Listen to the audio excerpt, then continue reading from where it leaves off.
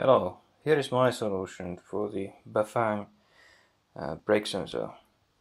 Well, this is 3D printed, and here is a piece of fishing line connected into it, and I'll show you the mechanic.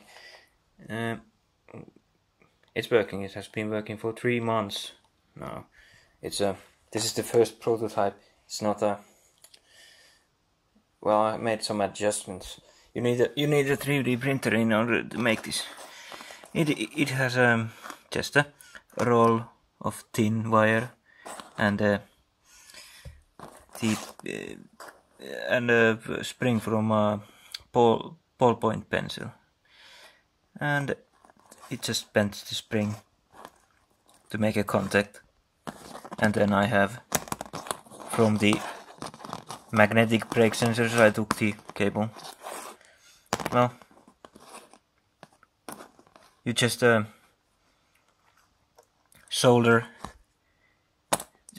everything into place. It's pretty straightforward. You just need to make connections.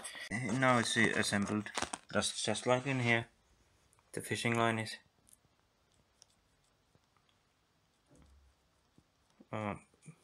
Well, you get it. It's pretty simple, pretty straightforward. I'm sorry about the quality of this video. This ghetto solutions deserve ghetto videos.